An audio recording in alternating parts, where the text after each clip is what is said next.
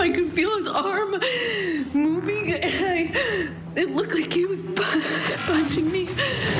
Did you notice any marks on her face when you were speaking with her? No. She screamed at me once in person, multiple times screaming at me over the phone. I did not deck you. I was hitting you. I said, you think it's so funny. You think it's funny, bitch. You said, I will her burnt corpse afterwards to make sure she is dead. Did I read that right? You certainly did. The Depp defamation trial has already given us so many moments that will live on in the public's mind. But what are the top 20 moments so far? Over the next 2 hours, we will be looking back at moments 20 through 11, compelling testimony and courtroom interactions that the jury will be wrestling with. One thing we should all remember, this is a tragic story with allegations of domestic violence and rampant drug abuse. But who will the jury believe? That's coming up next.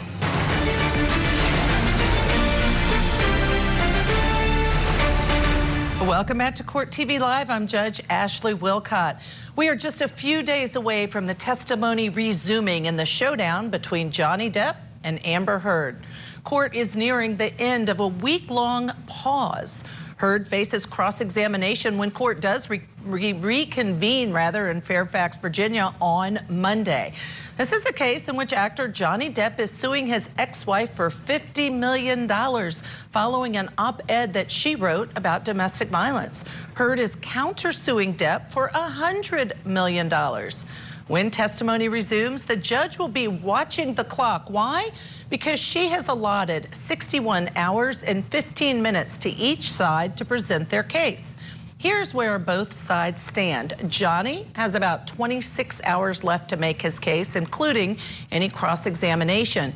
Amber has even less time, just under 25 hours. And now, let's jump into the list. The number 20 moment in the Depp defamation trial is the emotional testimony of Johnny Depp's sister. Christy Dombrowski was the first witness called, and she really set the table for the plaintiff, testifying about how Depp suffered abuse at the hands of his own mother. Our parents they had two completely different personalities, and where our father was also a very kind, patient, loving, gentle man. And our mom was the opposite. She was very high-strung, very nervous, anxiety, angry. So they were completely opposite people. Did your mother, Betty, ever get angry with your father? Yes. How would your mother express her anger toward your father? Mom she would scream, she would yell at him, she would hit him, call him names, that kind of thing. Did your father ever hit your mother back? No, Dad never reacted when Mom would hit him or scream at him. If he didn't hit her back, how, if at all, did he react? Basically, he would let her scream and get it out or hit and be done. And the way that you dealt with my mom, the way that he dealt with my mom was he always tried to keep the peace, so he never wanted to, he didn't want to engage in anything, so he was very, he would step back, and whatever it was that she was angry about, he would try to go ahead and make sure that he took care of whatever she was insisting that he do. Is it fair to say he did what she wanted? Yes, it's very fair to say he did. What, if anything, did you and Johnny do while your mother was hitting or attacking your father? We would leave the area. We would run and hide. We would go to our room, either we would go to our room together or, depending on where we lived, if our room was close, we would sort of run off and get away from it. How did your mother treat you and your brothers and sisters?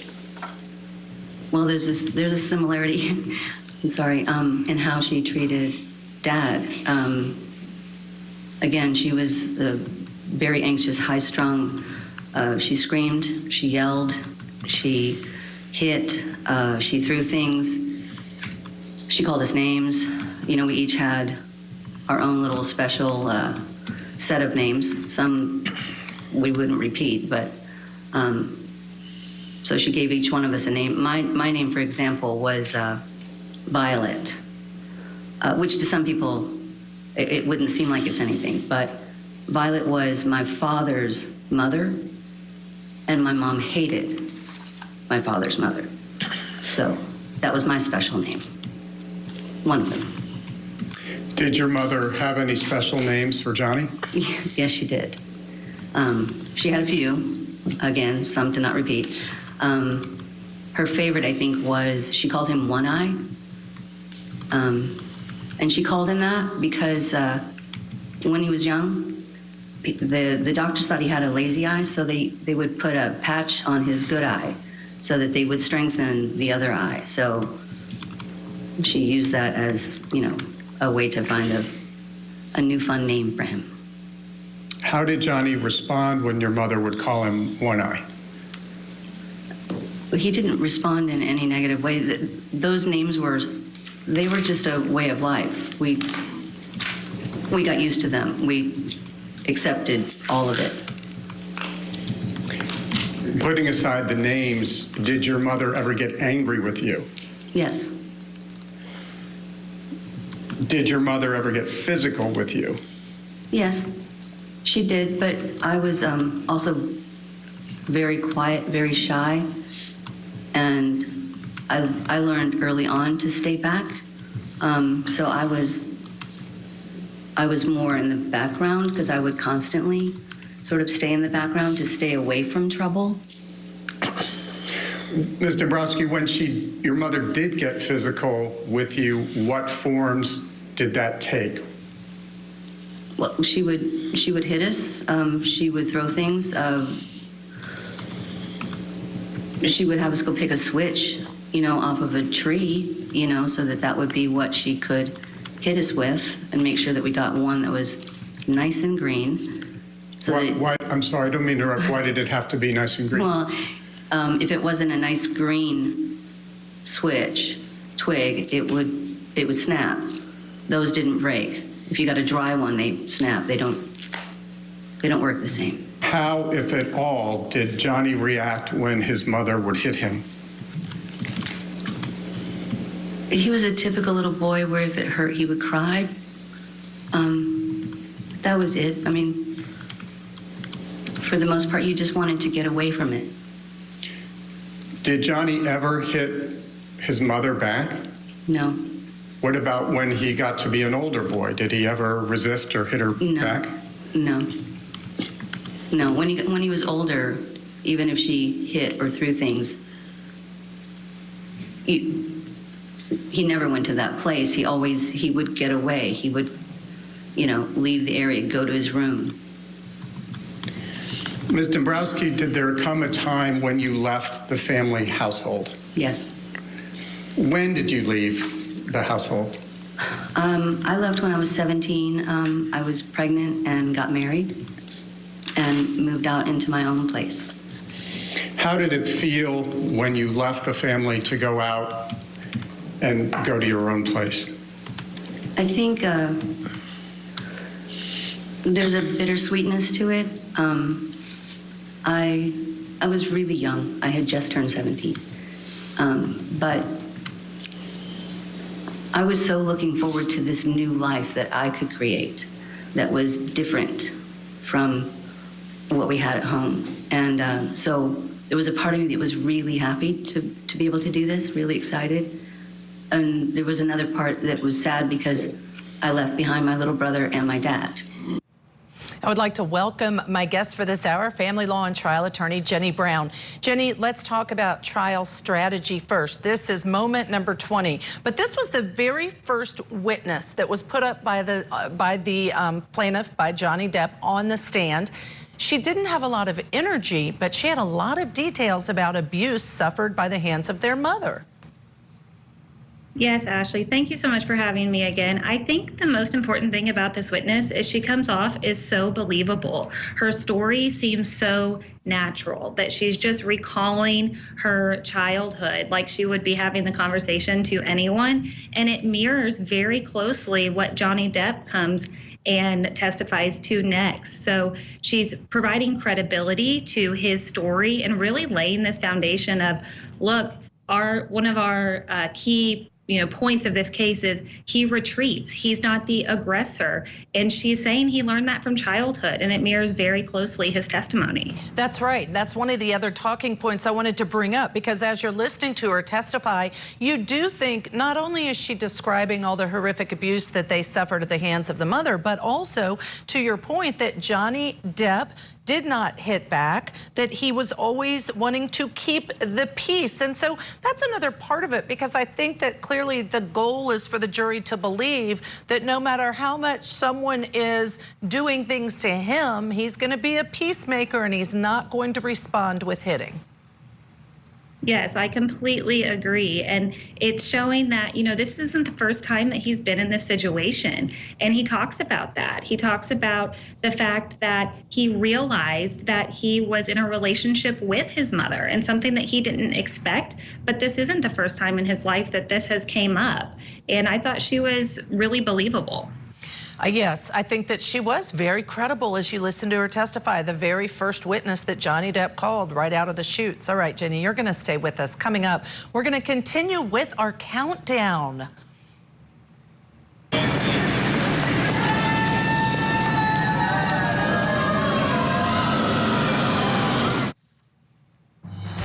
Crowds outside the courthouse have become a very important part of this trial, with Amber Heard hearing abuse from Depp fans. We will talk about how these supporters are affecting this case and what's up with the alpacas. More on that after the break. Go to prettylitter.com. I'm starting to think we're related.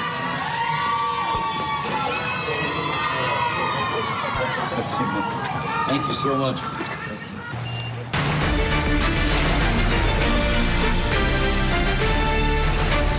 Back to our countdown of the top 20 moments in the Depp defamation trial so far.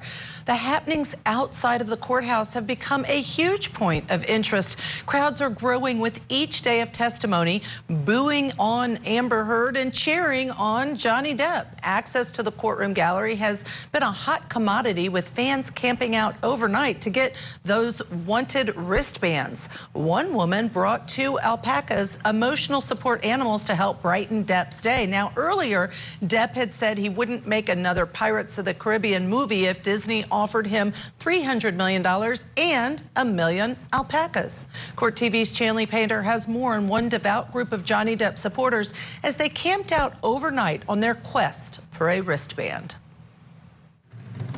I definitely support Johnny 110%. There's not a doubt in my mind. Dedicated Johnny Depp fans camp outside the Fairfax, Virginia courthouse in the late night hours of Tuesday, May 3rd. They're hoping for a wristband that will get them into the courtroom to see the stars in person. It's the day after Johnny Depp's team rested its case as the plaintiff in the high-stakes defamation trial against his ex-wife Amber Heard. At approximately 9:45 p.m., the first 2 in line are Yvonne and her best friend Debbie, Johnny Depp superfans. They're bundled up for a long night of waiting. She's my cohort in crime. So we go to all the concerts, we go to premieres, any events, anything with Johnny. We've been here for 2 weeks, for the first 2 weeks of the trial, just for Johnny. I'm from LA, Debbie is from Houston, and we've been fans forever. I've been his biggest fan for 36 years. At 10 p.m., one fan is seen walking their dog to pass the time. At 10:30 p.m., the wind picks up at the courthouse, but that doesn't stop these 2 fans who drove in from Virginia. There's our other regulars right there. They just came. At 11 p.m., 2 men arrive unloading sleeping gear from their car. They are ready for the camping hours ahead. It's early. You can't just watch this on TV. It's not the same experience. At 11:30 p.m., a woman from South Carolina arrives with a sleeping bag, pillow, and blanket. Just before midnight at 11:45 p.m., the rain moves in and more fans come pouring in. What time do we come? 12:50. 12:50. Yeah. The rain didn't stop you. No, it did not stop us. After a few hours pass, more fans settle in. At 2:30 a.m. the next day, the line has extended as far back as the front entrance of the courthouse. Some of them started showing up around 11, a few 12, and then one. I lost track after they got out of my range. At 3 a.m., the rain continues to steadily come down. New arrivals show up one by one and sometimes in groups, all for a chance at getting one of the coveted wristbands. I've never seen it this far back. Have you? No. At 5:30 a.m., over 90 people are in line. The early campers began cleaning up, taking their sleeping gear, chairs, and food back to their cars. A number of them even change out their clothes in their cars. At 6:45 a.m., as the sun is beginning to rise, more energy fills the area as people now stand up in line and prepare for deputies to arrive. At 7 a.m., Fairfax County Sheriff's deputies set up a table to distribute the 100 wristbands reserved for the courtroom where Depp and Heard are squaring off. Johnny Depp superfans Yvonne and Debbie are the first up. What does she write on there? Just a number one. About number one. At 7:45 a.m., the last of the 100 wristbands are given away for seats in the courtroom. All passes for courtroom 5J have been given out this time. We're now giving out overflow courtroom. Another 50 wristbands will let people into an overflow courtroom where people watch the trial on monitors. This is my first time trying to get in. Oh, wow. So I didn't know if I was way too late or not. Nearly 2 hours later, with 100 fans packed in the courthouse, a black SUV pulls into a closely guarded parking lot. It's now 9:30 a.m., and Johnny Depp has arrived for another day in court.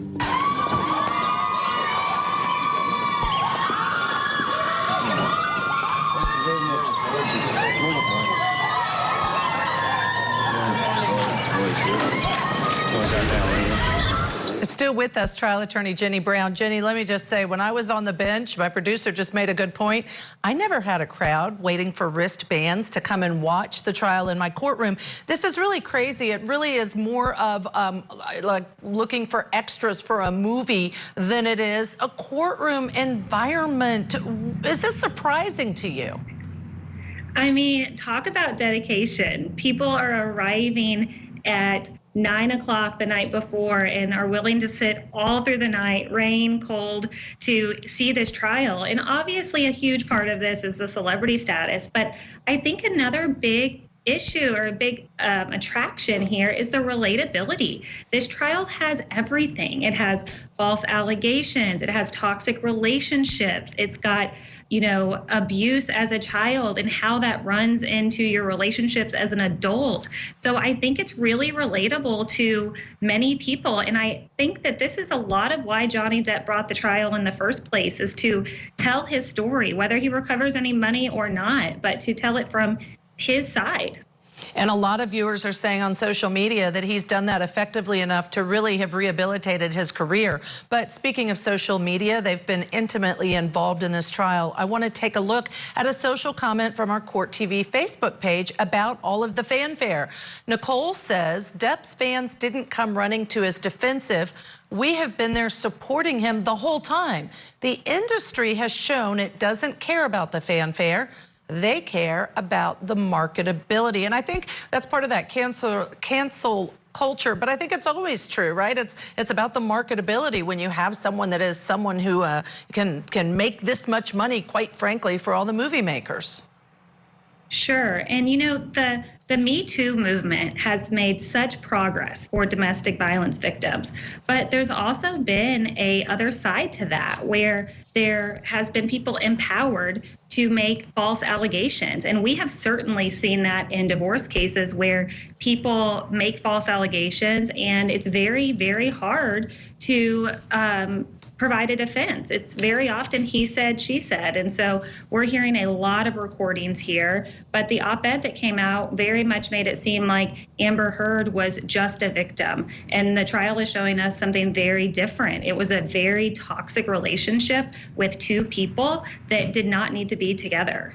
And one of our comments from social media is echoing exactly what you're saying. Sarah Alvarado says, I was never a fan of Johnny Depp. I'm not a fan of pirates. I am a fan of truth and justice, as are millions of people as we watch this very obvious case.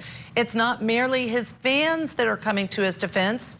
It's scores and scores of real domestic violence victims who are deeply offended by the conduct of Amber Heard. And to your point, Jenny, whatever this jury finds, we've got that issue, whether or not they've made up allegations, they being Amber Heard, or whether or not they choose to believe Amber Heard and think that Johnny Depp did it. Either way, it becomes that issue of domestic violence. All right, you're going to stay with us.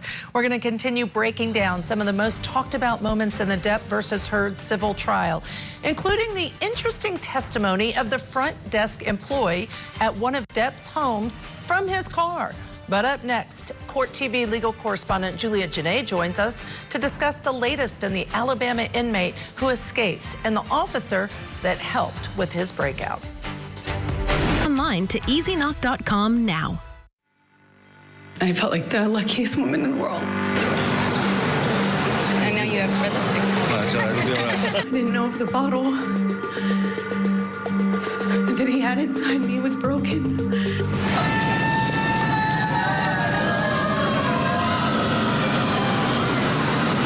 Watched Amber Heard's testimony on the stand, and what do you think about? She's a liar.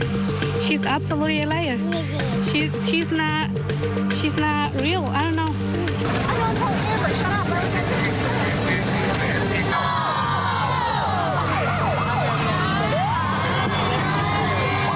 All passes for courtroom 5J have been given out this time. We're now giving out overflow water.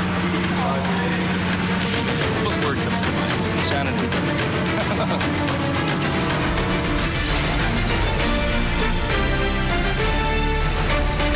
Welcome back to Court TV Live. I'm Judge Ashely Wilcott. Of course, it's my honor to be with you this afternoon.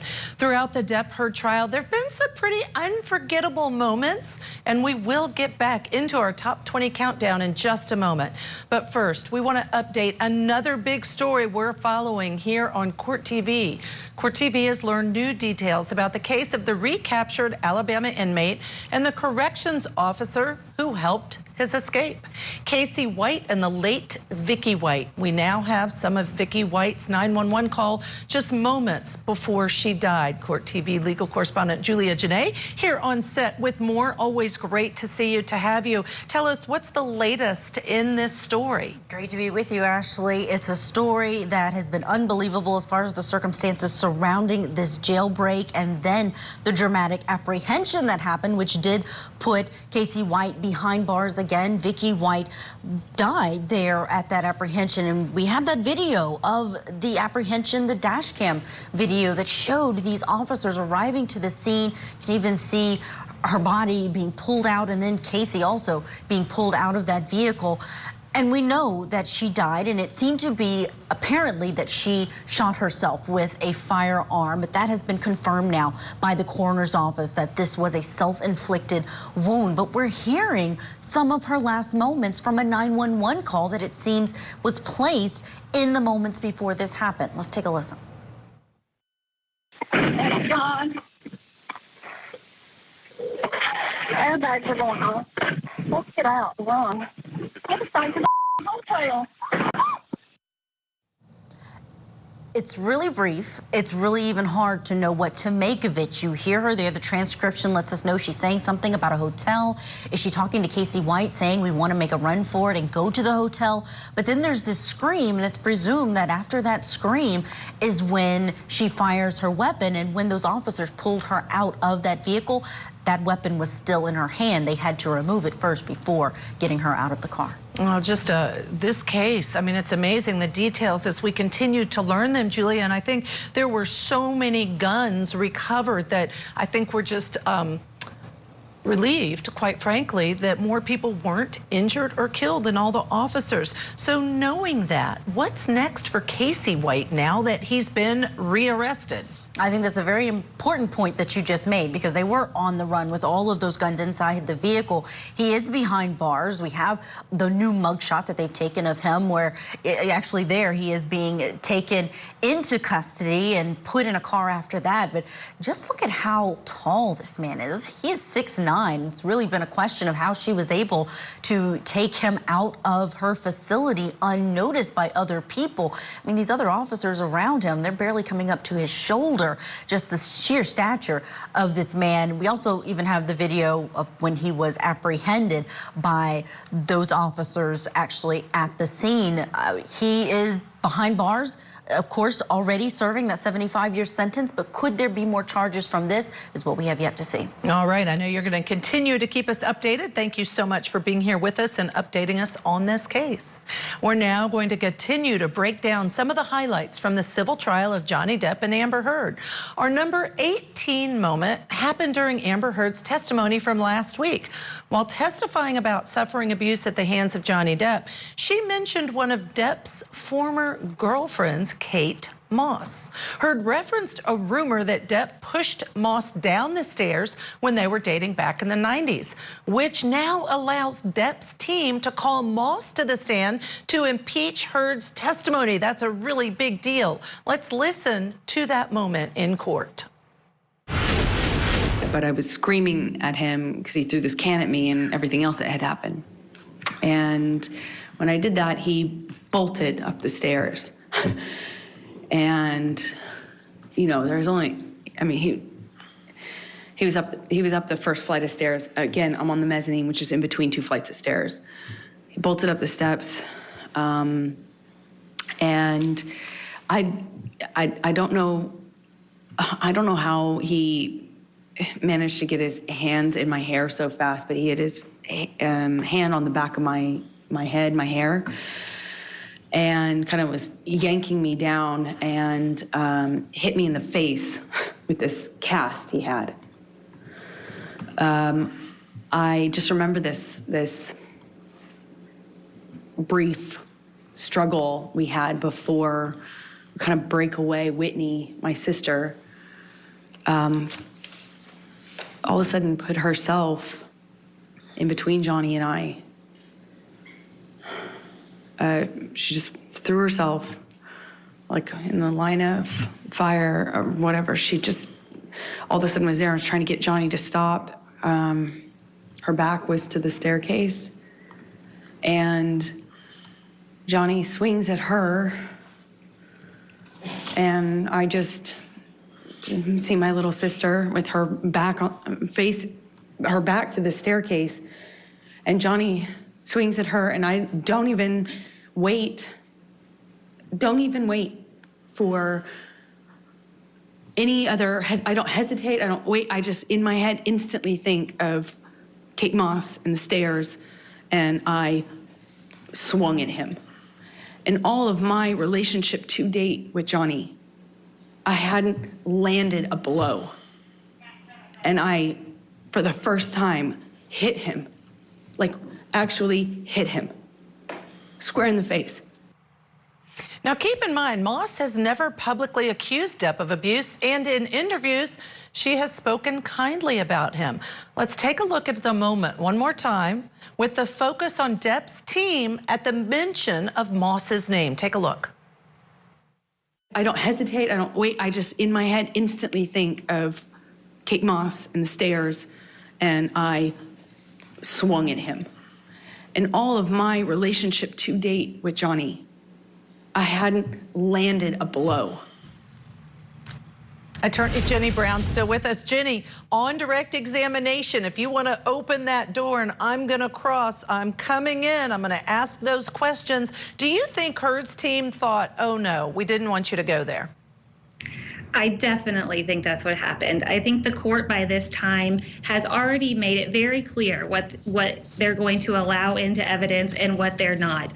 But those rules change when someone opens the door, and that's exactly what she did there. These are the moments in trial that attorneys wait for and hope that there is a slip on the stand, and that's exactly what happened here. And you could tell by the reaction they were not expecting it, so I can't wait to see the rebuttal case by Johnny Depp. Now we want to move ahead, though, to our next moment at number 17, the testimony of front desk employee at the Eastern Columbia building, Alejandro Romero. The witness captured the heart of the internet, giving his testimony from his car and actually vaping during his video deposition.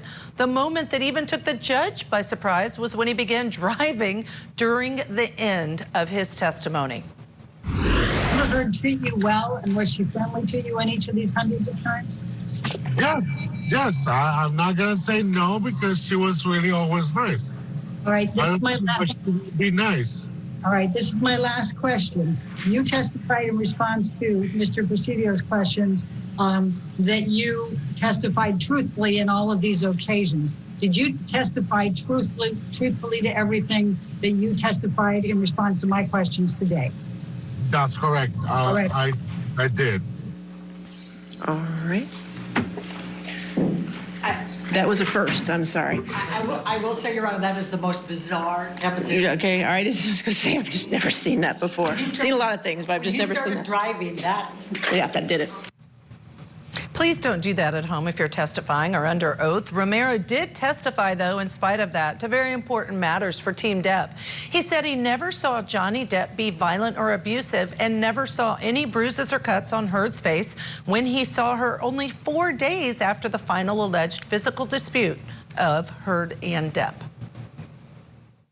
They asked me if I remember seeing anything. I said, I just don't recall seeing any marks or bruises because she was just sitting in front of me. I just don't remember seeing anything. Just don't remember. How it would have been so obvious, like someone had like a black eye, I would have like, whoa, you know, I would have seen that. And I would have remembered. She was like 3 feet away from me. She was right in front of me. I just don't remember seeing any marks, bruises, or anything. But you don't know whether she was wearing makeup to cover it, do you? No, I don't know. No. She was wearing any makeup to cover it, probably. You know, you probably would cover any bruise, but you cannot cover the swelling. Were you looking for swelling? No. Like I said, I was not looking for anything. I always make eye contact with someone I'm talking to, but I'm not looking to find something like oh, your makeup is wrong, you haven't have changed your eyebrows, or your eyelashes are not even, or I'm not looking for anything. I'm just looking at their eyes, and I'm not looking for anything else. But if I see something, I will probably will remember. If you saw something, right? Yeah, I would have probably would see, like if she had a swollen, like if she was wearing makeup, probably would have been seeing the swollen. I probably would remember that. But I was not looking for anything. I was like, oh, you know. How swollen was Amber on the 25th of May? How swollen was her cheek then? According to the pictures I've been seeing right now that you're showing me, it was pretty swollen. I probably will remember that. Jenny, what compelling testimony. An eyewitness saw her 4 days later and repeatedly said, I didn't notice it. I didn't see anything. If it was that swollen, I think I would have seen it. How credible did you find him?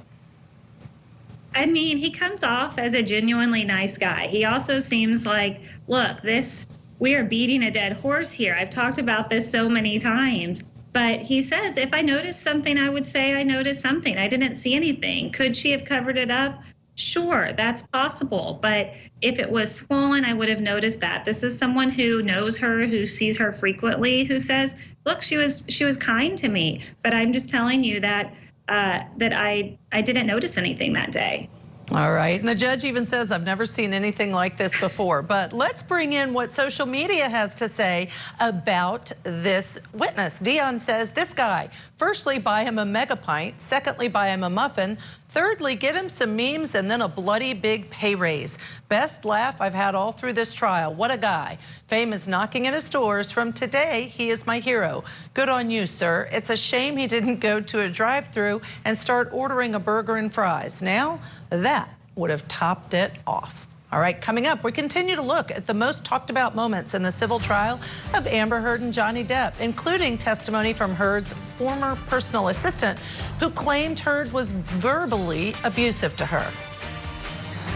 I specifically remember standing in her office where she leapt up out of her chair, put her face approximately 4 inches from my face. She was spitting in my face and telling me how dare I ask for the salary I was asking for. Call now. Mr. Depp, is this the version of the op-ed that you recognize? Yes, ma'am. And what was your reaction when you saw it? Shock. A blinding hurt. It was like somebody hit me in the back of the head with a 2x4. And this was the opportunity where I thought, something's got to be done. I couldn't take it anymore.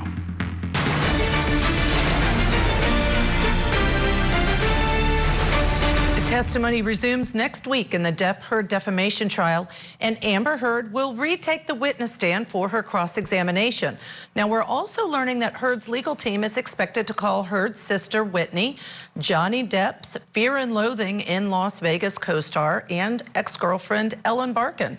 Also, Johnny Depp himself. But as we await the trial to continue on Monday, we're taking a look back at some of the major highlights from the trial so far. At number 16 on our list is the testimony of Amber Heard's personal assistant, former personal assistant, Kate James. She testified about the verbal abuse and instability of Heard while she was employed, and also described Johnny Depp as a Southern gentleman and nothing but kind. Let's take a listen to some of her testimony. When was the first time that you remember Miss Heard telling you that all wasn't right in the relationship between her and Mr. Depp? I don't recall exactly when it started, but it was usually her complaining and crying due to, I would say, insecurities within the relationship more than anything else. She would be very, very insecure a lot of the time. Did you ever believe that Mr. mistreated her? No. You never believed, Miss Heard, that Mr. Depp had mistreated her? No, never. And there was never any damage to the apartment that I witnessed. There was never any aftermath of anything ever that I ever saw. She felt insecure about her relationship. Is that correct? Yes. Can you expand on that? What do you mean by that? She didn't like being away from his physical presence. Did Ms. Heard tell you that she felt insecure when Mr. Depp wouldn't be present with her? Yeah. Other than telling you she felt insecure about her relationship with Mr. Depp, what else did Ms. Heard say about feeling insecure? She told me she didn't like hanging out in his house with his friends because it was boring and they were all old men playing guitars and it wasn't interesting to her. What was your impression of Mr. Depp? He was very peaceful, very calm, almost shy, and very quiet. And I remember he was wearing red suede shoes because I didn't know where else to look. I looked at his shoes. It was like a... It's a weird recollection, I know, but I'm just being honest. Did you ever witness Mr. Depp be rude to anyone? He's such a gentleman. He's like a total Southern gentleman, so no. You said you felt that Ms. Heard was verbally abusive to you. Can you provide me with any specific examples of this behavior? yeah, it was just so random and ongoing. You would never know when it was going to come left of centre. I do remember on one occasion when we were moving from part-time to full-time, and the salary negotiations became a real bone of contention. And I specifically remember standing in her office where she leapt up out of her chair, put her face approximately 4 inches from my face. She was spitting in my face and telling me how dare I ask for the salary I was asking for, which was in fact approximately half of my regular annual salary. I was offering her that as a favour, and she felt that gave her the right to spit in my face. Still with me, family law attorney Jenny Brown. Jenny, honestly, okay, she testifies as to verbal abuse by Amber Heard, but verbal abuse, is that really the point of a defamation lawsuit, or does it need to be instead evidence of physical abuse? I think what's important here is a pattern of behavior. And one of the main ways that we show false allegations is a pattern of behavior, bringing people who you have been in a relationship with in the past or employers. And in this case, it's sort of the reverse. It's showing Amber Heard's pattern of behavior as being the aggressor, as being a dominant personality, right? And that's exactly what Johnny Depp's team is trying to show, is that he was not the one that was violent in this relationship. It was her. And if you were to look into your crystal ball, do you expect that Amber Heard's going to present any witnesses that say Johnny Depp was verbally abusive, Johnny Depp hit Amber Heard? Well, I certainly expect her sister. And, you know, that's a very biased witness. It's somebody who is probably going to testify to exactly what they've discussed over the last 5 years that they were going to say. If an independent person comes, then that's going to be some stronger testimony. Well, we want to talk about a little bit of the social media reaction. Heard's former personal assistant was very blunt in her video deposition. Court TV viewer Teresa Rassam said on our social page, "This seems like a hostile witness. She is very berating, but I like her." How credible did you find that witness, former personal assistant for Amber Heard? You know, I would say somewhat credible. She doesn't seem like she has a extreme relationship to Johnny Depp, where some of the current employees or the bodyguard could be a biased witness for him, right? They're dependent on him for their employment. However, she could be very upset about the way that Amber, you know, treated her on that one occasion, or an issue related to salary. So she could still be very sour about that and want to hurt Amber Heard, because the reality is people lie under oath all of the time. Right, that is the reality. You and I both know that, and it may be surprising to some, but probably not to us. Let's talk a little bit just about court logistics, because a lot of people have been asking, how can she call Johnny to the stand? Because he's already testified, she already had a chance to cross-examine him. But we have to remember this is also a countersuit, meaning that she is suing Johnny Depp for $100 million. So she has the opportunity to call him as a witness. Strategically, what do you think they're going to gain by that they haven't already asked him when he did testify? So they're calling him as a witness for their case in chief. So it's going to be different questions, and possibly something that they are saving for her case. But what's going to be interesting is they're both limited on time, and she has even less than him. So they're going to have to be very strategic with the witnesses that they have left. They only have 26, 25 hours respectively in the last 20 seconds. Do you really think that's enough time for all of this evidence to be presented, including cross-examinations? I don't. I think they're going to have to pick and choose what's most important. I think that that's what they're working on right now, in addition to really preparing Amber Heard for cross-examination, because it's going to be brutal. I agree with you. In terms of, I don't think they have enough time to present everything they've said they're going to present. We'll see what happens. All right, thank you so much, Jenny Brown, for joining us today. We always appreciate your expert analysis. All of you stay with us, because after the break, numbers 15 through 11 in our top 20 countdown, including an awkward moment in the courtroom between Amber Heard and Johnny Depp. Heard actually bumped into a Court TV camera. Where does it rank on our list? Stay with us, Court TV, your front row seat to justice. Call or visit us online Johnny. Morning, Johnny. Morning, Johnny. Johnny, why should we believe you and not Amber, Johnny? Why should we believe you and not Amber? Oh. Not this morning, not the time. Your time. Johnny, how's the trial going? How's the trial going, Johnny? Johnny, how do you want to be remembered?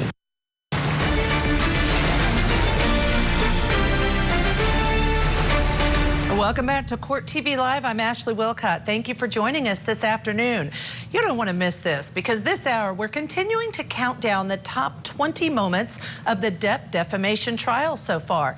And this is not to make light of the case. Both Amber Heard and Johnny Depp are alleging terrible violence at the hands of their former spouse. But who will the jury believe? Stay with us as we count numbers 15 to 11 in our list. Number 15, on the second day of Amber Heard's testimony, there was an awkward moment between her and Johnny Depp. Amber was leaving the stand for an afternoon break and appeared to react to Johnny Depp being too close to her. She even backed into one of our own Court TV cameras trying to avoid him. Take a look. All right, so we'll come back at 4:02. Okay? Thank you, Robert. All right, thank you. All right.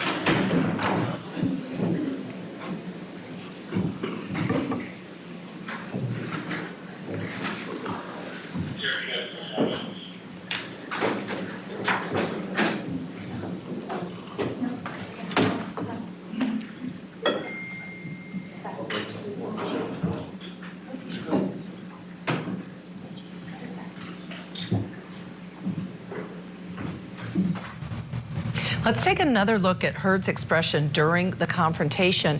She appears to be scared of Depp, and critics are saying that this is yet another example of her being overdramatic during her testimony and what led up to such a tense moment. Minutes earlier, Heard gave gripping testimony about abusive moments in the relationship. Here is a little of that. What, if any, drinks had you observed Mr. Depp have by this time? Well, I had already seen him drink right in front of me. He took a big swig out of a wine bottle upstairs right in front of me as in a gesture of like looked right at me and took a big swig out of it as a, you know, like a show for, like, you know, did it right in my face to make a point. And then when I came downstairs, he was drinking from the bottle. I don't know what kind of liquor. I remember there was another bottle open and I was wondering why he was drinking both. But at some point, he had me up against the wall next to the cooling fridges, and I remember slamming my head up against the thing. He had me by the neck, squeezing my neck, and it got really nasty. It went from like, oh, no one likes you, no one likes me, everyone warned me about you. That's what it was. He started to tell me that everyone had warned him about me and that he wished he had never married me, wish he had never met me. No one liked me.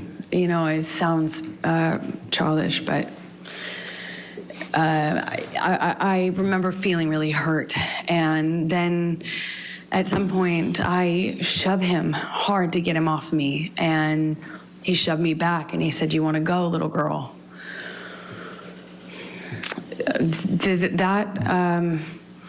I couldn't, as I sit here today, tell you if that happened before he choked me up against the wall, but at some point, I am in a struggle with him where I'm holding his shirt lapel, and he kind of just flings me, for lack of a better way to describe it, throws me across the room. I land on a games table. It's like a ping pong table.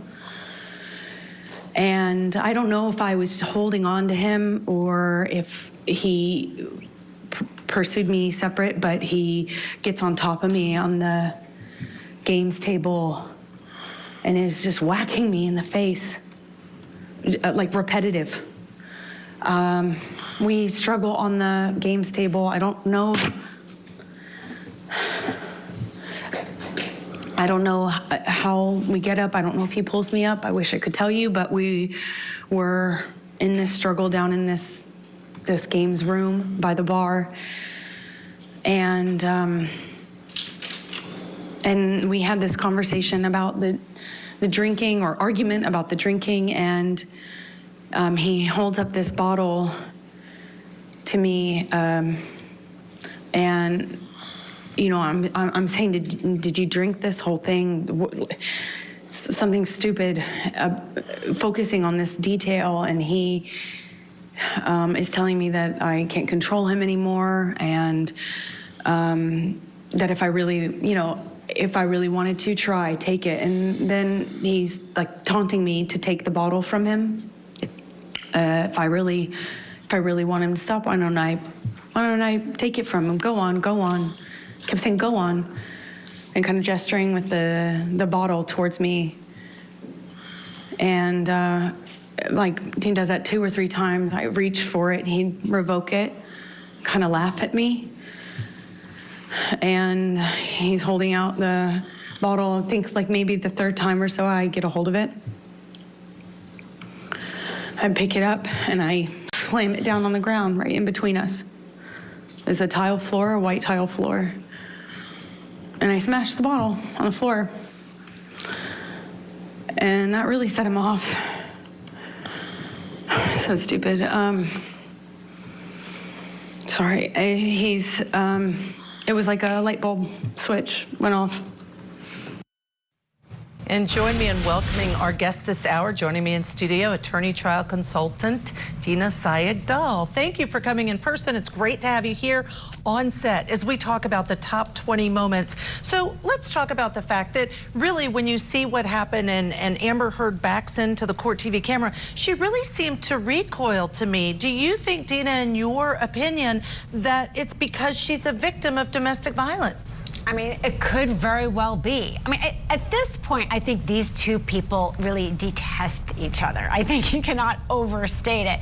So whether or not it's because she's the victim, as she says she is, or they just don't even want to be interacting with each other at all at this point. Yeah, no, you're right. They do detest each other, and how can they not? You know, and it's not tongue-in-cheek, but some people on social media have said, watch, they're going to get through this trial, and then they're going to end up remarried. But I think it's clear that dysfunctional relationship, and this jury is not going to come out and say to us this happened, but rather we don't think she made it up, or we think she made it up, right? Those are the only 2 choices in this case? Yes, essentially the fact is the same for both of his suit and her countersuit.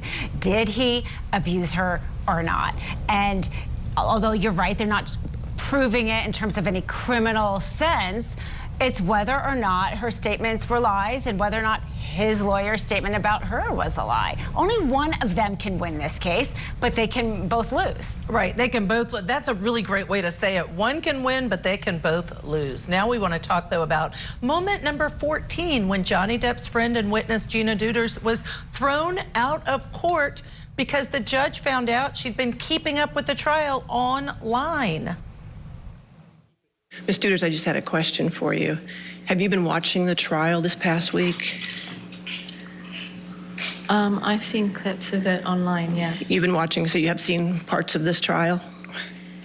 Yeah. Okay, and witness testimonies? Yeah, I've seen clips of. You've seen everything. Yeah. All right, does anybody have any follow-up questions? Ms. Deuters, have you been watching? It doesn't matter. She's been watching clips of witness testimony. All right, you're excused, ma'am. You can have your excuse. Okay. Thank you.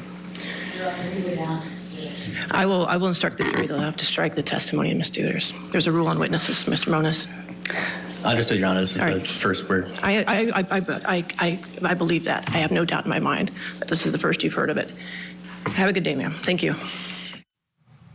Number 14, but as a former judge, Dina, I think I might keep this even higher on my list because we all tell the witnesses, the attorneys preparing the witnesses as well as the court tells the witnesses over and over and over again, you cannot watch anything about this trial. You cannot listen to anything about this trial. You cannot read anything about this trial. Amber Heard's witness, who knows how good of a witness she might have been, lost opportunity for Amber Heard. What happened? You know, I don't know, because like you said, this is almost 101. I mean, they can't hear it because they don't want them to then use that to shape their testimony. It's a really important rule. In a high-profile case like this, I don't know how this kind of slipped through the cracks. And it is too bad for Amber Heard, because I think a lot of this is going to come down to how many witnesses she has to support her story. Right, absolutely. And, you know, I think you can't underscore enough that it's because of the credibility issue, right? She might get up there and tell the truth, but because she's watched other witnesses, we can't say that for sure. It's part of it's really a bedrock of our judicial system. Absolutely. I mean, you have a right to confront your witness. And if that witness is shaping their testimony because of something they've seen or heard, then that right kind of crumbles a little bit. And that's why it's so important for them to not do that in the middle of trial. And I have to commend the witness for being honest and saying, yep, I did. That's the reason she couldn't testify.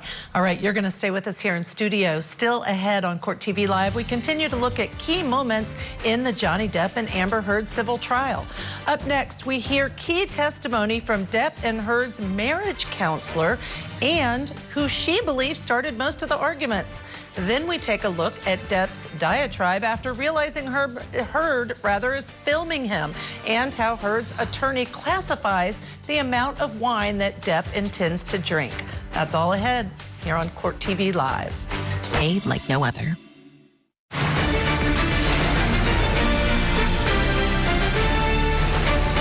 Testimony is expected to resume Monday, with Amber Heard picking up where she left off on direct examination. But while we wait for court to return on Monday, we want to take a look at some of the highlights in the trial so far. During the first week of testimony, Johnny Depp's team played a video deposition which included testimony from Depp and Amber Heard's marriage counselor. During her testimony, she discussed how Heard would bulldoze over Depp during their meetings, not allowing him to talk. But a key piece of evidence for this jury is that the counselor claims both Depp and Heard suffered from mutual abuse. Let's take a listen. Ms. Heard had a jackhammer style of talking. She was very amped up. He had trouble talking at a similar pace. Their dialogue, he was cut off a lot. So I'm guessing this is what I'm not sure what it is, but there was something. Anyhow, this is how he didn't have a voice. He couldn't keep up with her rapid fire way of conversation. And so he was really overwhelmed. In working with Amber and Mr. Depp, did Amber ever report to you any physical violence on behalf of Mr. Depp toward Amber? Yes. What type of physical violence did she report to you? Do you recall seeing photos from Amber Heard? I have, but I don't remember when I saw them. What do you recall about the photos? Her face was bruised. Do you recall where on her face on Amber's face you saw bruises? I think they were around her eyes, but I couldn't be positive. Did you witness abuse by either? I didn't witness. Had you worked with Mr. Depp before working with Amber and Mr. Depp? No. Is it your testimony that while Mr. Depp may have said he wasn't violent with any of his other partners, there was violence from Mr. Depp toward Amber, correct? Yes, you're right. He had been well controlled, I think, for almost, 20, 30 years. And both were victims of abuse in their homes. But I thought he had been well controlled for decades. And then with Ms. Heard, he was triggered, and they engaged in what I saw as mutual abuse. Sometimes, I know she led on more than one occasion and started it to keep him with her, because abandonment and having him leave was her worst nightmare. And I think he may have initiated it on occasions too. I'm less sure on. And how did you come to the understanding that on some occasions Ms. Heard physically abused Mr. Depp? Ms. Heard reported that. He's a very articulate man, and when left alone to speak, he can describe intelligently what's going on. I think while he's talking, and I'm not trying to be obtrusive with my taking notes, I'm listening, I'm talking, but I'm also copying down a word here and there. So my belief is that those are his words. And Mr. Depp, I think you testified about this, but I just want to make sure it's clear. Mr. Depp told you Amber gave as good as she got, correct? Correct. Did you ask what Mr. Depp meant by gave as good as she got? I was pretty aware of what he meant. I agreed. What did you understand Mr. Depp to mean? All right, I have. She initiated fights. She started violence. She rose to the challenge if he started first, and so she, in my opinion, that had been established throughout the relationship, that she fought as hard as he did, and he tried to de-escalate far more than I think she did. Still with me in studio, attorney trial consultant Dina Sayeghdal. All right, Dina, if this jury agrees with the marriage counselor and says it was mutual abuse, how does that translate to the final outcome of this trial? I think if they think it's mutual abuse, then he loses the case because the statement is that she was a victim. Now, if they think it's maybe defensive on his part and, you know, she's the initiator, especially if they bring in a domestic violence expert who can kind of testify how sometimes the victim also defends himself, then maybe that mutual term could kind of be changed in a way that's not co-equal. If she described it as co-equal, I think he loses. All right, and let's talk again about the trial nuts and bolts rebuttal case. We know that Johnny Depp intends to present a rebuttal case at this point in time, if they still have time to do that.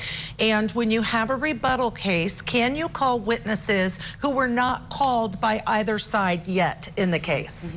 Yes. Sure, and we may very well see people like that he calls. And I'm just thinking domestic violence expert, depending on what the witnesses for Amber Heard said, then they may do that. Social media, you know as well as I do, worldwide has been blowing up about this case. A lot of Johnny Depp supporters.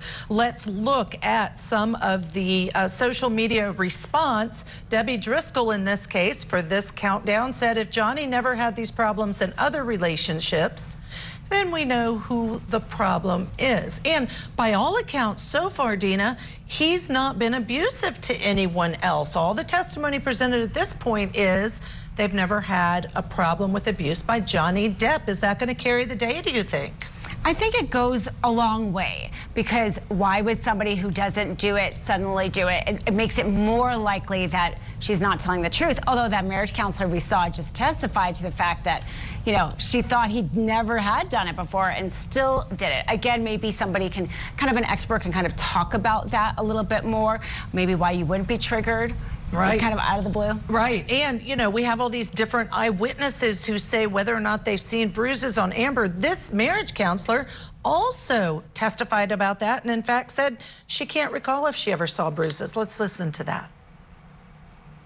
In working with Amber and Mr. Depp, did Amber ever report to you any physical violence on behalf of Mr. Depp toward Amber?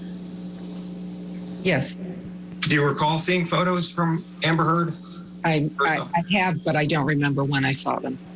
What do you recall about the photos? Her face was bruised. Do you recall where on her face you saw, on Amber's face you saw bruises? I think they were around her eyes, but I couldn't be positive. One of the things I just said to you as we were watching, I'm like, watch Amber Heard. What do you think of her demeanor during that testimony? She's definitely seems kind of reactive and bothered about it, which honestly, she seemed like that during a lot of her testimony watching Johnny Depp. It's interesting because we saw Johnny Depp kind of face down during a lot of his watching of Amber Heard, and it could be because I'm not sure if it was that great, a lot of her reacting when she did. It kind of takes away from maybe what the person's saying. On the stand, the jury is able to take a look at her, and she becomes more the focus point there. Yeah, they're watching both of them, you know, as well as I do. Juries don't miss a thing in a courtroom. I don't care what the instructions are. They are paying attention to everything that is happening in that courtroom. And our own Grace Wong made a really good point as she was watching and said the other reason that Amber Heard might have recoiled into the court TV camera when she got close to Johnny Depp was as a result of PTSD, because we know that her expert has said she suffers from PTSD. All right, you're staying with us. Still ahead this hour, we're going to play 2 more top moments.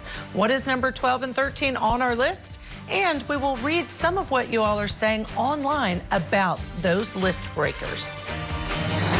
And save 15%. I could feel his arm moving, and it looked like he was punching me. Did you notice any marks on her face when you were speaking with her? No.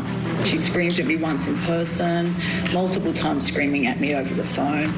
I did not deck you. I was hitting you. I said, you think it's so funny? You think it's funny, bitch? You said, I will her burnt corpse afterwards to make sure she is dead. Did I read that right? You certainly did.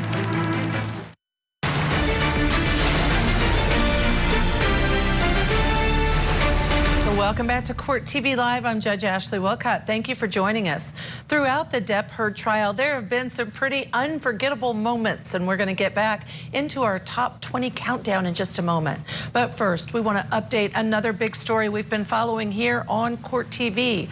A suspect has been identified in the killings of 2 women who were found dead in Moab, Utah. That location may sound familiar because it was where Gabby Petito was last seen alive. Dog the Bounty Hunter was involved in this new case, and our own Court TV legal correspondent, Julia Janae, is here with more on the story. Julia, catch us up. Judge Ashely, this was a story about newlyweds who were found dead at a campsite. Kylan Schulte and Crystal Turner. There's a picture of them there. This was something that had been unsolved since August of last year, but last night, or yesterday rather, we heard from the sheriff's office that they have identified a suspect, Adam Pinkowitz, and they had been actually tracking him for some time. They were trying to speak with him, couldn't locate him, and we now know that they were able to find his car, but he had moved out of the Utah area. They also confirmed that he took his own life back in September, rather, a month after this happened, but not before revealing what he had done to another party, who then shared that with officials. Last night, our Court TV anchor, Vinnie Paulton, was able to talk to the father of one of the victims, who expressed what his reaction was to learning who is now identified as a suspect in this case that previously had been unsolved. Vinny, we did it. Thank you, Vinny. We did it. JJ, the sheriffs, the tips that came into my clue booth, dog coming to help put pressure. I can't tell you, Vinny. I'm floored. We did it. We did it, Vinny. You can hear the excitement in his voice. He said he knows that his daughter and her wife, they are in heaven, and he knows that this person is someone who now has to deal with hell. It was a really emotional interview that he gave yesterday, Ashely. What a tragic case, and thank goodness that he does have that, at least, information and a suspect. But tell us, Julia, what more do we know about the suspect in this case? It seems that there's not a lot of information that the authorities have. They knew that there may have been some connection between this suspect and the victims through where they worked. And there's a private investigator who was hired by Sean Paul Schulte to help look into his daughter's death. Take a listen to what he had to say about what they've learned about Pinkowitz. Much of the information about Adam Pinkowitz is really unknown to the rest of us. He was only here in Moab for like a few months. So he was transient in the first place.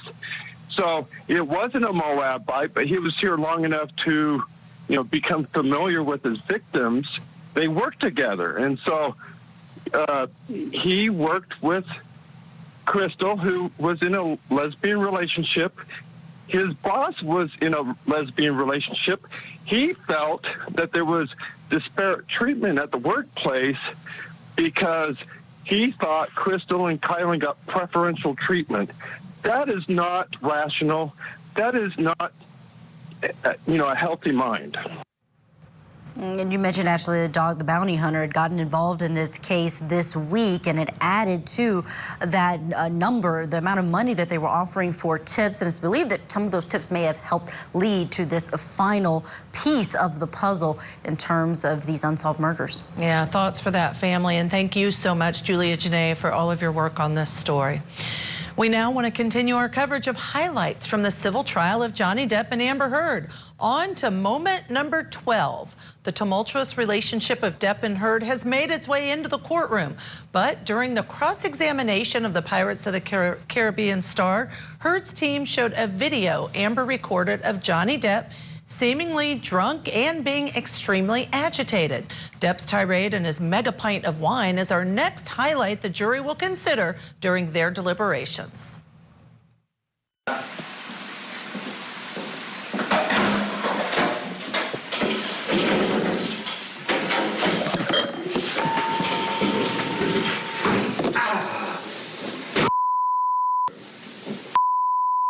What happened?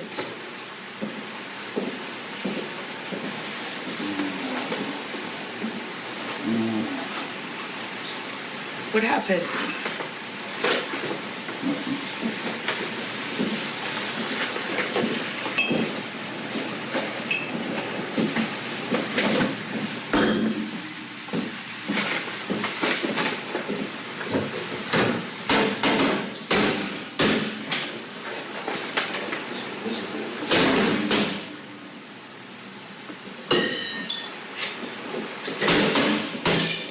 Nothing happened this morning, you know that? Were you in here? No. So then nothing happened to you this morning? Yeah, you're right. I just woke up and you were so sweet and nice. We were not even fighting this morning. All I did was say sorry. Did something happen to you this morning? I don't think so. No, that's the thing. You want to see crazy? I'll give you That's crazy. Oh, you're crazy. Oh, you're crazy. Have you drunk this whole thing this morning? Oh, you got this going? You got this going? I just started it. Oh, really? Yes. Really?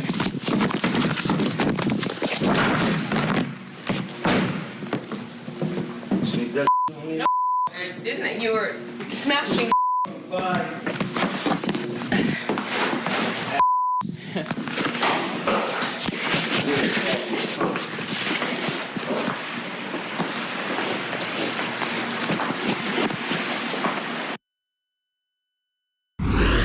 This is at your house in West Hollywood on Sweetser Avenue, correct? That's correct, sir. And that's you in the video, Mr. Depp, right? That's correct, sir. And you would agree that you were violent in that clip, correct?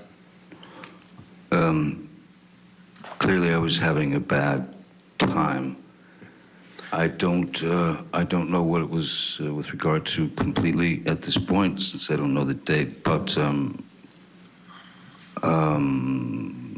being illegally recorded by your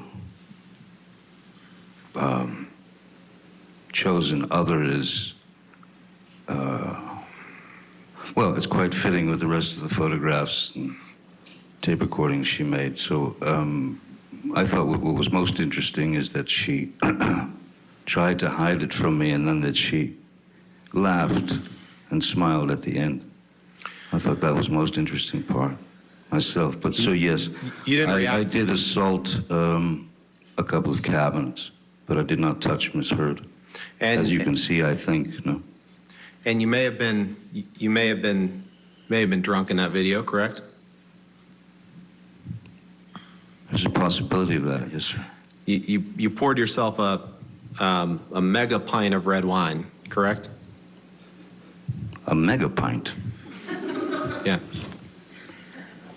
I poured myself a large glass of wine. Right. I thought it necessary. Still with me, Dina Sayegh-Dahl, and I smile every time I watch that, Dina, because you can see kind of what everybody falls in love with for Johnny Depp and his acting and the response that he had. But boy, is he well prepared, because he said, I did pour myself a cup of wine. I mean, I think his attorneys had him well prepared. Absolutely, and his kind of laughing a little bit in that moment was a perfect way of distinguishing it, I thought. They're trying to say how much he's drinking. He's trying to say, you know, sure, I drink, but that doesn't mean I am an abuser. And he doesn't even say it, but just kind of with that chuckle, we all understand that's exactly what he's trying to say. What a great point. And this is a really hard distinction. I know it's a fine line, but if you just saw that video and the work that you've done in your experience, do you feel that it's enough to convince a jury he was violent? No, not there at all. And in fact, the fact that she's recording so much, especially when he is hot-tempered, when he is drinking, all the times that she says is exactly when he's triggered enough to hit her, and he doesn't hit her. You know, I mean, the jury has to look at that. Why didn't the taping ever record this physical abuse when she knew it was coming? She often recorded him in these bad moments, but it omits the one thing that you would think would be the most important thing to record. And that's what so many are saying. It's like, where are the recordings of him hitting you? Where are the pictures of the bruises? Where are the police reports that you filed? But we haven't heard anything about yet, because I don't know that she did file them. All right, let's take a look now at what some of you are saying on our Court TV social pages. Amy says Amber Heard has photos and videos of Johnny Depp vomiting, sleeping, and closing a cabinet, but she didn't film herself getting beat up, and all the stories she claims, no medical proof, nothing. Man, this woman is making a mockery of millions of people. Hashtag Amber Heard's a liar. All right, what's your reaction to that? You know, that's kind of what I was saying. And in some ways, I think the collecting of evidence that she does almost backfires a little bit, because if she had never recorded anything or taken pictures of anything, you would say, let's not blame the victim here. It's not up to the victim to have to record their events in order to be believable. But when you're going out of your way to do these recordings in order, she says, to show him what he is like, you would think that she would want to show the worst of him. And yet that's the one thing we don't see. And some of the domestic violence cases that I heard when I was on the bench, one of the things that I would hear were the victims of domestic violence would never take pictures or even try to record, because they were terrified that they would have been killed by the abuser, and they had no doubt in their mind, and frankly, they were probably right. So there are some questions that are hanging in this case as a result of all that. All right, we're going to keep counting down. Next, we're going to hit our last Depp trial moment before we get into the top 10 list. Here's a hint. It involves a headline and a comic book. That's up next here on Court TV Live. 3,200 now. I felt like the luckiest woman in the world. I know you have red lipstick. That's all right, we'll be all right. I didn't know if the bottle that he had inside me was broken.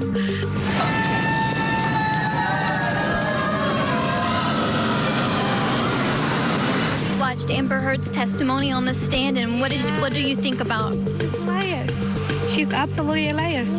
She's not real. I don't know. I don't know, Amber. Shut up.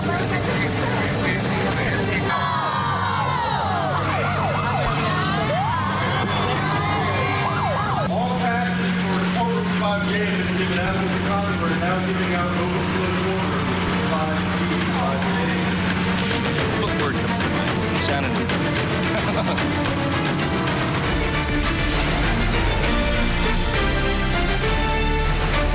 Next week, testimony resumes in the Depp-Heard defamation trial, and Amber Heard will retake the witness stand.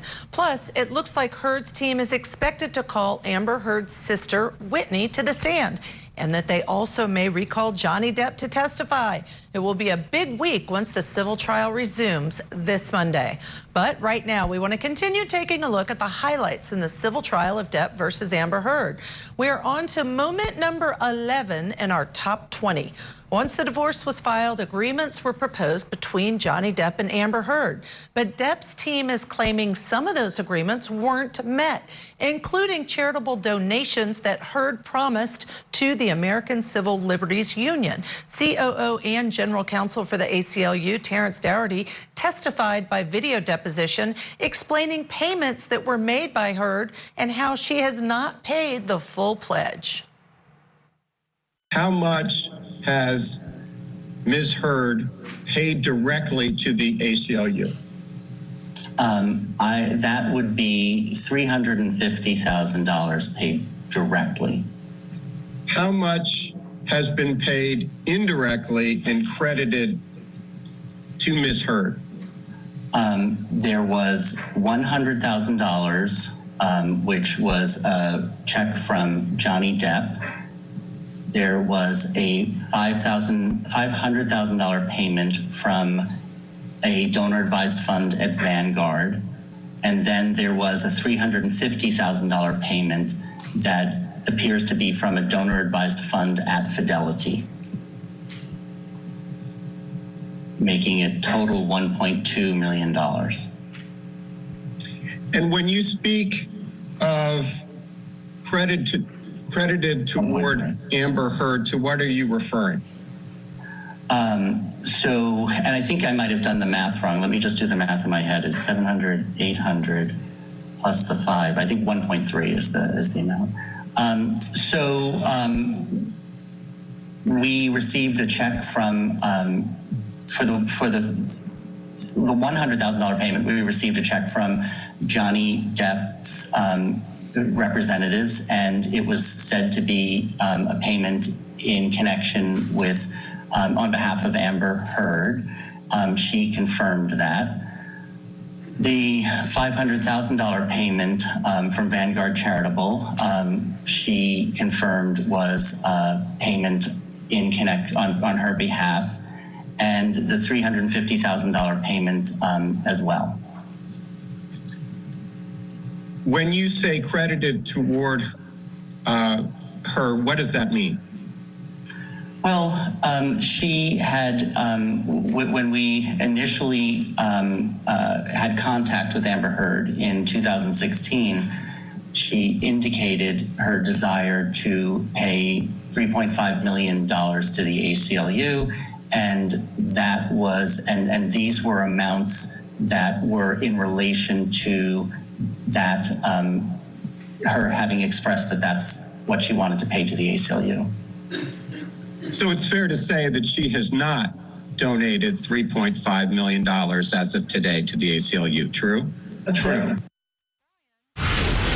Wouldn't the correct statement to the press be that she's short $2.3 million? As I testified earlier, that's not the kind of thing that we would ever say about a donor to the ACLU. Instead, we would, especially when it isn't the fact that there was any specific time period by which we were supposed to have received, any specific amount of money, considering that she didn't sign the pledge agreement, and therefore, there's an attempt to, so as an organization, we attempt to work with our donors who are having financial difficulties in order to receive, the funding from them that they want to give to us. So no, I don't see this. I don't know. We would, in that sort of scenario, we would never say she's short anything. Why was Ms. White stressed about Amber Heard? Because this is a stressful thing to have these kinds of news reports out there. And in particular about an ACLU ambassador. What kind of news reports are you referring to? What I believe the Reuters article, from the Reuters article.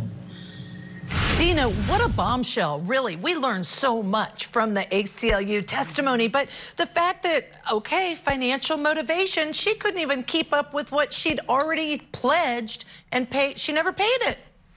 It made her look so bad. For one, I mean, they're trying to say that she was just trying to extort him out of more divorce money. She was saying no, it was for charity, and then now we know it didn't really go to the charity. Plus, it maybe goes to credibility. She kind of made a promise. He made it clear it wasn't maybe legally binding, but it was still an understanding.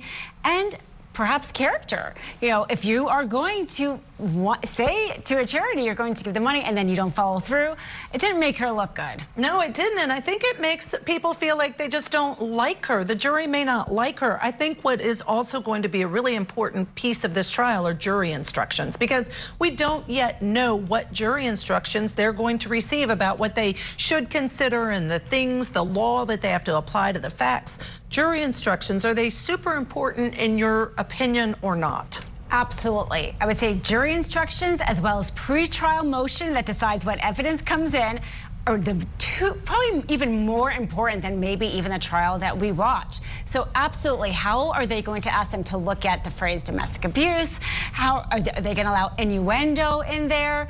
It's going to be so important how the jury is being asked to look at this at the end. Absolutely. We know in criminal trials, often they hammer those out after the close of all the evidence to hammer out the little fine points. We don't know how much they've done of them yet. We're going to have to wait and watch that. I want to bring in again some of our social media, because Kristen commented on Court TV's Facebook page. Very revealing testimony from the ACLU. Johnny's team sure knows how to dig in all the right places to expose Amber's scary and true ambitions. Wow. All right, so Dina, here's the other thing. What do you let me rephrase that. What is the most compelling thing you can think of that you need to hear from Amber's team on the stand as evidence for this jury to be compelled to believe Amber? I think she needs a really strong, I mean, she has said that there's either been a witness who has seen him hit her, plus she's talked about it at the time with her therapist or with a friend years before, you know, she filed a TRO. I think it's going to be, that's going to be key, is how well do those witnesses back up that she said this to him years ago, before she may have had a motive to lie. Right, right. It is, this trial is fascinating to watch, and there are a lot of legal issues underlying all the star power that it includes. Tomorrow, we're going to move into the top 10 moments from the Depp defamation trial. Who and what will make the cut? But now let's take a look back at numbers 20 through 11. She yelled, she hit, she threw things, she called us names. I definitely support Johnny, 110%. There's not a doubt in my mind. I don't hesitate, I don't wait, I just in my head instantly think of Kate Moss and the stairs, and I swung at him. That was a first, I'm sorry. I will say, Your Honor, that is the most bizarre deposition. Okay, all right, I was just gonna say, I've just never seen that before. You never believed Miss Heard that Mr. Depp had mistreated her? No, never. So we'll come back at 4:02, okay?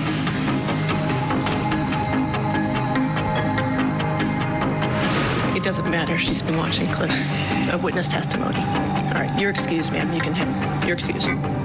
What do you recall about the photos? Her face was bruised. Did something happen to you? I don't think so. So it's fair to say that she has not donated $3.5 million as of today to the ACLU, true? That's right. Dina, what are your last final thoughts about this trial? If the public is any indication, she's losing. So her team should have used this break to re-strategize. Oh, what a great point. I can't wait to see you on Monday morning. I also want to point out, though, of course, this is a tragic story. Domestic violence, rampant drug issues and abuse, serious issues. This jury has a difficult job of determining what really did happen between Johnny Depp and Amber Heard. Thank you to Dina Sayeghdal for being with us in person today. I also, of course, want to thank all of you at home for joining